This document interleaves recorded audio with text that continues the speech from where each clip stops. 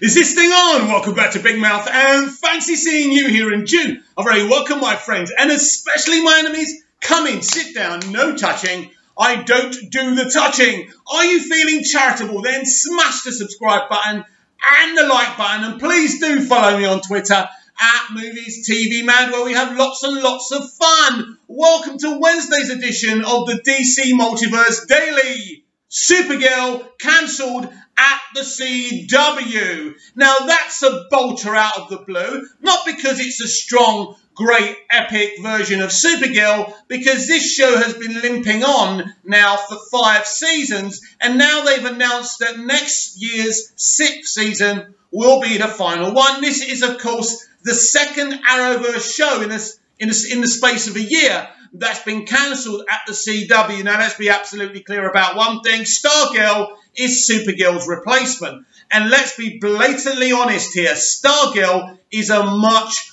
better show. And it represents the Justice Society of America. It does a lot of more things for, geekdom, if you like. But this is not the reason that Supergirl's been cancelled. Now, I've heard people, supporters of this show, saying it's because Melissa's pregnant and she wants to be a mum.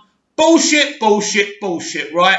There are hundreds and thousands of women in this entertainment industry, most of them that I know, that become pregnant, they take their time off, they come back to work. Supergirl could have taken a year off, 6 months, however long Mel needed off. That's fair enough. You have a baby, you have every right to take some time off and be with your child and the father of the child, right? That's fair enough. No one's got any problems with that. No one would have said anything. It would have been fine.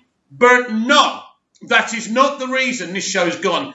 This show has gone because they have taken an iconic character and watered her down and flushed her down the toilet. Let's not forget that this show was an official CBS show. The pilot is, I think, one of their, if not their highest rated pilots of all time. This show started very well, and from episode 2 onwards, the ratings tanked, right? I remember the second episode being called Stronger Together, some kind of messaging of girls sticking together or something like that. Now, I'll be clear here. I love Melissa Benoist. I think she's one of the strong TV actors. I've seen her in different things. I saw her in Glee as well. She is very good. Now, Supergirl has been a great project for Mel because she met the love of her life. Her husband there. They're having a kid, right? He played Monel. His real name escapes me right now. So it worked out quite well for her. But this show is an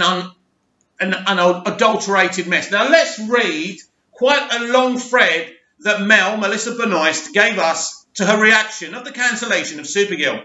To say it has been an honour portraying this iconic character would be a massive understatement. Seeing the incredible impact the show has had on young girls around the world has always left me humbled and speechless. Don't worry about all the young boys who I know love this show, and actually so many people from the LGBTQ community who love this show. You just mentioned young girls. Don't worry about it, because that's the way you will swing.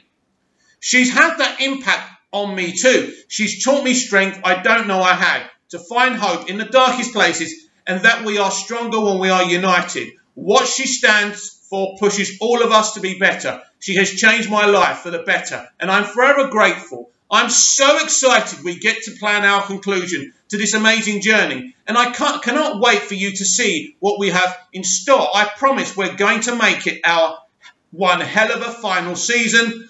Bummed I'm not able to take part in the... Oh, that was ages ago. Now we know why she didn't take part in DC Fandom. And by the way, because what's the point of promoting it? And they weren't ready to announce that they were cancelling the show. So she's excited that they get a chance to give this character an end to the journey. This isn't Lost. This isn't Smallville. It's Supergirl fighting criminals. There's no end. How will they end this show, by the way? Maybe her and Lena Luthor get married or something. It wouldn't surprise me. This is how these people are, right? I don't think this character needs an ending, by the way. She just has to remain being Supergirl. I mean, but it's interesting, right? Because we talk about endings, and, I don't think this is the end of Melissa Benoist as Supergirl, by the way. And if you remember rightly, I did a video when there was another rumour they were cancelling it. Those rumours were obviously ultimately true. And I said, you know, they're developing Tyler Hoechlin in his own Superman show. Why not call it Superman and Supergirl? Unite them together. They can, you know, she can be in her city and he can be in his, and they can unite, and it would be awesome. And it would spread out the time frames that they needed to focus on Tyler's Superman and Mel's Supergirl. But instead, they called it Superman and Lois. Now, in my idea, Lois Lane would still be prominent, but she just wouldn't be in the title card, which is no big deal, right? But they didn't do that. But I don't believe that Melissa Benoist's role as Supergirl is totally dead. I think she will cameo and guest star in Superman and Lois, and maybe in season 2, it may even be a regular or a recurring guest star. This is not the end for her. We'll see her again, because they're not going to do what they did to Oliver Queen and kill her off. That would be absolutely ridiculous. Now, what does this mean for Supergirl's future within the DC multiverse strategy? I don't think it's any accident that they're cancelling this show as they go forward in this multiverse strategy. Now, we know they were developing a Supergirl film. Now, we heard from Heroic Hollywood, Humberto Gonzalez, quite a few months back, that they canned that idea because they wanted to go forward with a Superman movie. Now, I think it's ridiculous if you're a creative and you say, well, we can only have Superman or Supergirl. We can't have both. Because when we've seen Tyler's Superman and Mel's Supergirl together, they've got great chemistry. It's really worked well. And I enjoyed that element of it. Now, let's get one thing clear. I've been in love with the Supergirl character ever since I saw Helen Slater's Supergirl movie. And I think that's a much better version of the character than the TV show. It may have not have been the best movie and everyone's cup of tea. After all, that Supergirl movie was a flop. But unfortunately, back then, people weren't interested in female-led projects, which is a shame. There were some really successful ones like Alien, right? And the Terminator franchise as well. But ultimately, it wasn't something people didn't watch female leads, which is a shame. That's ridiculous, right? That's sexist within itself. But anyway, I love the character of Supergirl. And I'm heartbroken that after we get this 6-year run, that it hasn't been a great version. In Melissa Benoist, who gave some wonderful performances at time, I love the episode with Red Tornado in season 1 when you see that anger, when she can't control her anger and her temper. That's actually a really, really good episode. I loved it. So we go back to the CBS show. Now, CBS's head made it absolutely clear that the Supergirl show had nothing to do with anything else within the DC TV universe or the films, and they didn't want it to. They wanted it to be its own thing. Now, this is the kind of chat which is horrible for nerds, right, and fans, because this is why the DC multiverse strategy and its first chapter, Flashpoint, is brilliant, because we're going to see everyone suddenly canon and can share the screen together. But back then, that wasn't the attitude. So they wanted nothing to do with Arrowverse. Berlanti was involved in this, by the way, but they said this is going to be its own show. We want Melissa's Supergirl to have time to bloom, and who knows what the future holds. So she was in another Earth, blah-de-blah-de-blah. Now, I actually think the pilot's okay. I didn't really hate the pilot, apart from the moment when Alex goes, is it because she's a woman? And that's when I started frowning, because I just thought, wow, you've done such a good job setting this character up in this first episode. And David Harewood as Martian Manhunter, brilliant casting, great British actor. Calista Flockhart, right? Absolutely, as Cat Grant. Brilliant, strong casting. Of course, once CBS decided to cancel the show, Calista wasn't interested because she was going to have to take a pay slope. She was going to have to work in Canada. She wanted to be in California, and that's Calista's prerogative. When Supergirl was going to be this big, high-octane show, before they decided to cancel it, and it flopped, Calista was great casting, as was David Harewood, and you had a really good, strong, talented cast. And, obviously, Alex played Alexi Gray in Grey's Anatomy, so we all loved her from there. I forgot what. Tyler Lee. I love Tyler. But I just think Alex was a waste of time. So what went wrong with Supergirl in its first season? Well, if you think about CBS and you think about the kind of dramas they have, if you look at the Sherlock Holmes drama they have with Johnny Lee Miller, It's very crime-based, very crime of the week. It's more for a more intelligent audience. But the way they went out Supergirl, it was like you were just watching a CW show. This should have been a more high-octane, deeper dive, intelligent, crime of the week kind of Supergirl, investigating every week, rather than the mamby-pamby kind of childish thing they went after. That's not what the CBS audience are or want. So they got it totally wrong for the audience. They wanted to get young females at CBS. They wanted to change the dynamic of their audience. And that's a big problem because their audience hasn't changed in 30, 40 years. So all of a sudden, their audience is going, well, we'll watch the pilot. It's Supergirl. She's awesome, right? We all remember the Helen Slater movie. Let's give this a chance. So, of course, record ratings for the pilot. And we were all excited. We thought, well, wow, this could, I wanted it to remain on CBS because I just felt that CBS was a great platform for a superhero show, right? And normally these shows are on small networks, right? Rarely they're on the big ones. So it was very exciting.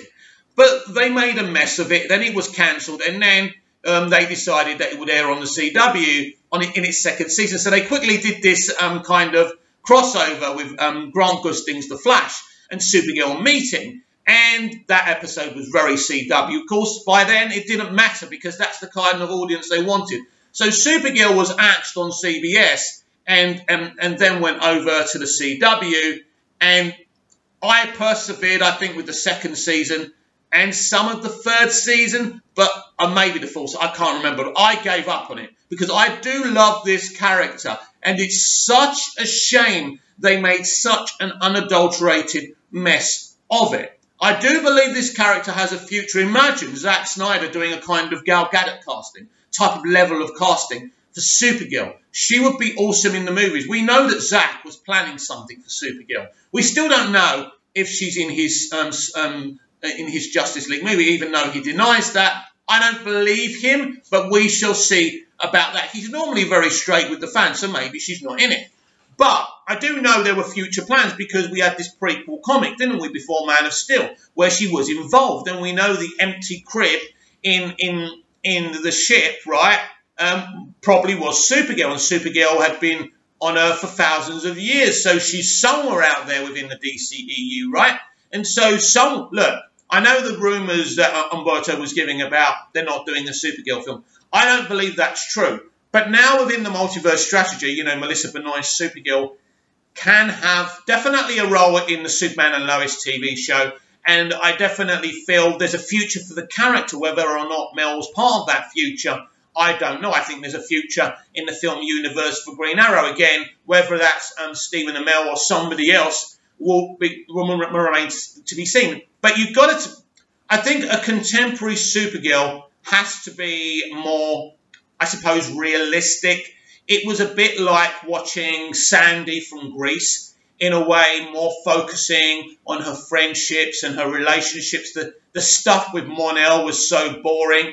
And the more this character failed to bring in, a variety of audiences into the CW, and the less and less the ratings got, the more they tried to trample on Superman to try to build her up. So I remember that crossover when, I forgot who it was on The Flash, right? It was going, what's his name? Cisco, that's it. My favourite Kryptonian, very aggressively. Superman isn't his favourite Kryptonian, Supergirl is. They thought they could crush Superman and raise up Supergirl. And the more they did that, the more they failed. So it looks like now Berlanti, since AT&T and Warner Media have taken over, maybe they had a chat with him and said, right, there's certain things we don't want you to do anymore, and we need a new generation of superhero shows. So already we're getting Superman and Lois, Stargirl. This is the new era. And I think Jeff Johns has done a great job with Stargirl, by the way, whether you loathe him or love him. He really has, and it's a much better show, and it's more faithful to the comics, and it works. I think the other problem with Supergirl was this whole Team Supergirl. There's many characters like Green Arrow who, in the comics, does work with certain superheroes, right? As does Batman. There's the Bat family. It can work if you do that. I don't personally think Superman or Supergirl should have a team behind them. It doesn't work. They're not the origins. They're not the basis. They're not the canon of the character. And And I'm not saying you have to copy and paste canon. I'm just saying Supergirl being this lone hero that's still got friends that maybe don't know about her is pretty cool, but she's still doing her thing. Because with Supergirl and Superman, if they're those solo heroes and the audience is the only one who knows their true identities, it's a relationship we have with those characters. But when everybody knows who they are and they're in this big, big group and they're working for this secret organization, and I thought it kind of worked at first with David Harewood and Melissa Benoist and, I forgot her name already, the actress who plays I forgot her name already, who plays Alex. Anyway, it kind of was all right in the first season, and I thought the dynamic was okay when it was all new. But I think it got very, very old hat. And as I say, you've got to make Supergirl contemporary. I suppose in a way it's more fun if she's more of a tomboy a little bit, which is I think that's a bit of a word feminists don't like. But, definitely someone who's a little bit more maybe muscular, maybe someone who's a little, just someone who packs a punch, even though she's got powers and she doesn't need muscles.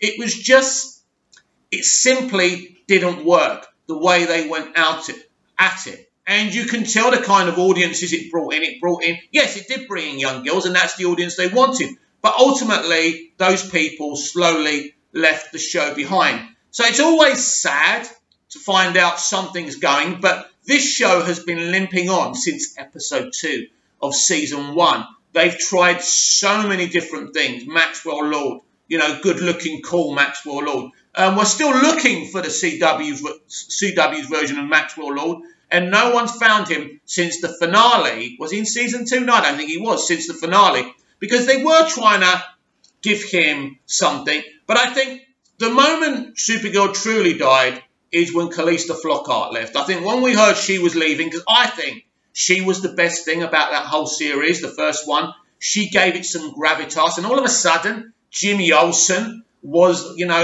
heading Catco. How does a photographer go from being a photographer to, actually running Catco? Ridiculous, right? And as Cat Grant would ever let someone like that with no history of running anything run Catco. Absolutely ridiculous. The relationship between Jimmy and Kara simply never worked. They binned that, and then they went for Mon-El, and then they kind of stuck with it. Then they binned it a little bit, and then they brought in Lena Luthor, which was exciting because I thought we were going to get this brilliant, awesome, sister of Lex Luthor. Then it started getting better when they brought in their own version of Lex Luthor, which I thought was never going to work. He'd probably be a crappy, watered down. But wow, he's absolutely brilliant. And there's an opportunity there, maybe one day we'll even see him in the movie. I'm not saying instead of Jesse Eisenberg, maybe as well as. Maybe we'll see them in the same scene. Wouldn't that be awesome? Both great actors. So that's something they got right. And it seemed to be turning the corner with him in it, but then it went back to type. They just can't help themselves. And I think what's happening now Warner Media and AT&T are running things, they want proper, comic book accurate TV shows. So I think you will see more and more of these shows being cancelled. I think that Black Lightning's a pretty strong show. I don't watch it all the time, but I like it. And I think it's a less childish show, so I think they may stick with it. But certainly from the moment Stargirl was announced as to going on the CW, Supergirl was toast. They don't have the budgets to support. These might be multi-trillion-dollar companies, but they don't have the money. The CW has its own budget, right? And it's partly owned by Warner and partly owned by CBS. That's how the transition from Supergirl CBS to Supergirl CW actually happened. And so one had to go. And once you see them creating new shows, some will go. Now, it's amazing, really. Has there been an official cancellation of Legends of Tomorrow? Amazing. Legends of Tomorrow still exists when Supergirl doesn't. Now, didn't Legends of Tomorrow start before Supergirl, if I remember rightly? Someone can correct me in the comments down below. I think what you're seeing is a new universe. I do expect Flash and Legends to be cancelled eventually. I don't think they'll last. And again, that version of Barry Allen will maybe have more to do in the movieverse of the multiverse strategy, because of course he can be in his own movies, because we know he exists within this multiverse strategy now. This is what's genius. And this could happen to Mel Benoist as well. And I think the multiverse strategy is partly the reason Supergirl won't be on TV anymore. Of course she's going to take a break with her child, but she's an actor. She's ambitious. She's not just going to sit there doing her knitting, right? So that was the news that hit us yesterday. Supergirl cancelled at the CW. And I think we're going to see some better quality of DC TV shows coming, not only on the CW, but on HBO Max. Really looking forward to J.J. Abrams' Justice League Dark as well. So what do you think about the Supergirl cancellation? Comment down below. Like, share and subscribe, and I'll be back tomorrow with even more DC Multiverse Daily. See you again soon.